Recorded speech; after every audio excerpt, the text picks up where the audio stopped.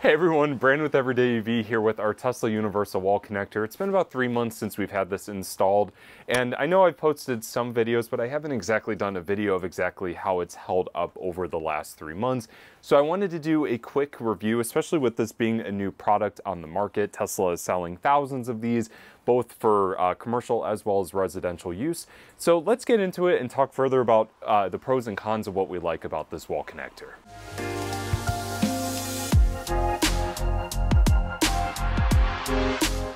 So the next pro on our list is the design of the Tesla Universal Wall Connector. Of course, as we know, Tesla tends to make very beautiful products, and the Universal Wall Connector is definitely one of those.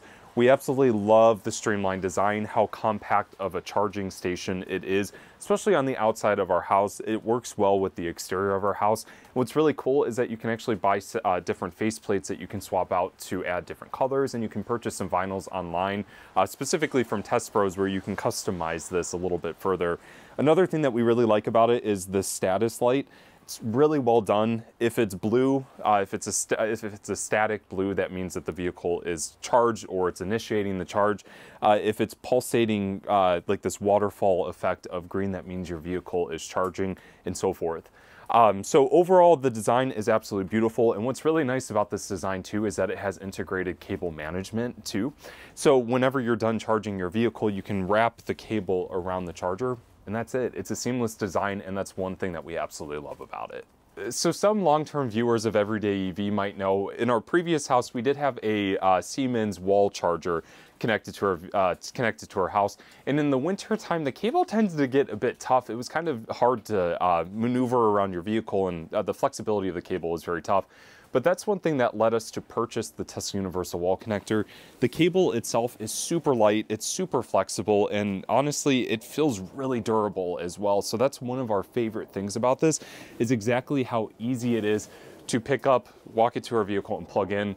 A lot of home chargers tend to have thicker cables, and if you're looking for something that isn't quite as thick, highly recommend the Universal Wall Connector. Another really cool feature that we didn't realize our Universal Wall Connector had at the time of purchasing this is the PowerShare capability. With the Tesla Cybertruck announcement in November of 2023, Tesla announced that the Cybertruck has the ability to PowerShare with the right setup at your house in order to power your house up to 3.5 days, which is awesome. And the Universal Wall Connector is actually part of that entire ecosystem. When we bought it, Tesla hadn't announced that PowerShare capability, but we did receive confirmation from Tesla via email that even though that this is an older version that we pre-ordered in October and had it installed in November before the Cybertruck launch and announcement, it still has PowerShare capability.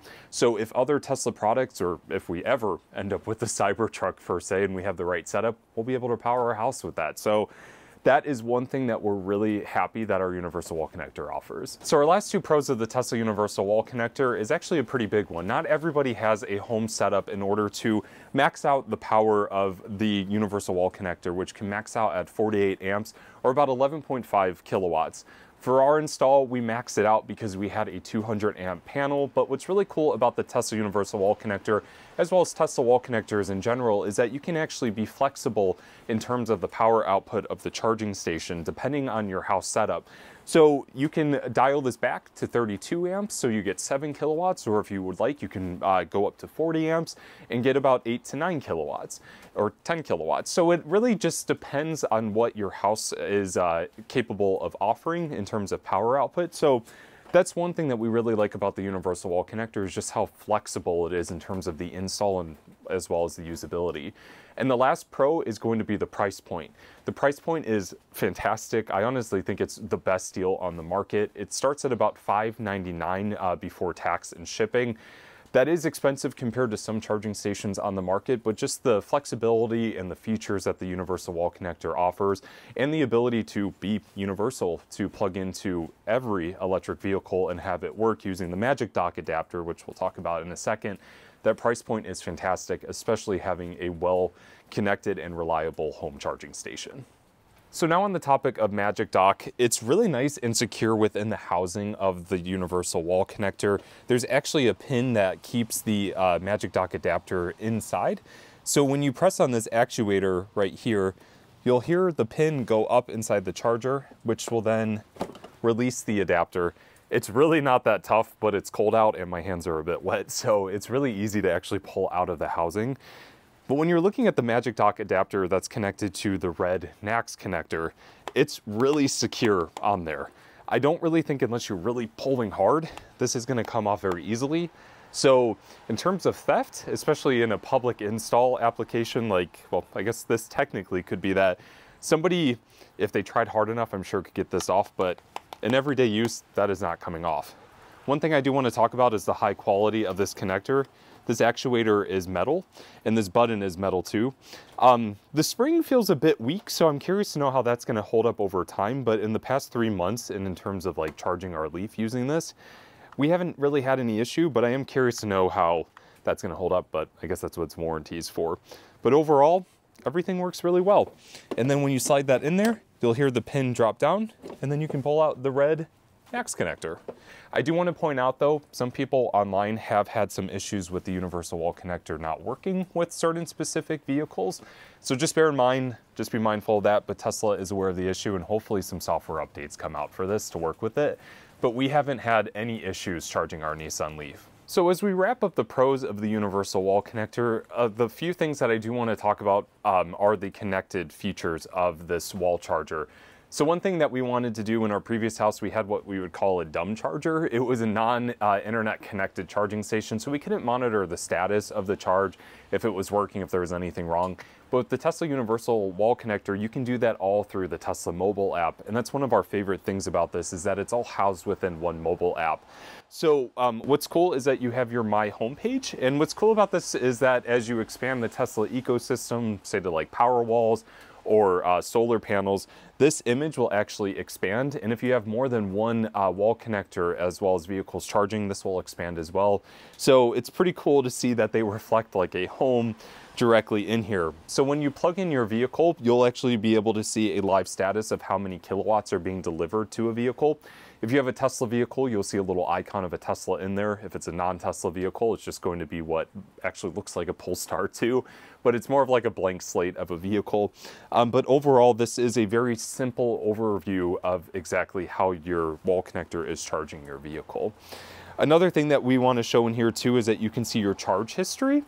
This will give you an idea of how many kilowatt hours were delivered to your vehicle in any given charge session. This is going to be tallied over months. And in terms of if you're owning a Tesla vehicle, you can set your utility price rate for your electricity and get an idea of exactly how much it costs to charge your vehicle. And one thing is we're utilizing our Tesla mobile app to monitor our charge status and exactly how much it costs to charge our electric vehicles. Tesla does offer the ability to connect to your utility in terms of putting in your utility electric rate, as well as if your state isn't available, like it's not here in Ohio yet, when you're looking at the Tesla mobile app, you can actually put in a custom rate and calculate exactly how much a charge costs. So when we first put this wall connector up and powered it on and everything, that wasn't a feature, which means Tesla is continuously updating this with new features. So I'm really hoping that the reporting that I mentioned earlier in terms of digging further into charge sessions and looking at data will eventually be out for the vehicle. But another thing too, we do want to mention is that you can restrict access to certain vehicles, and you can provide access to up to 5 drivers using the Universal Wall Connector and the Tesla mobile app. So that's really nice, especially if you say for example, have a rental property and you have one of these available for guests to utilize. You can limit that and you can restrict this so nobody can just pull into your driveway and start charging.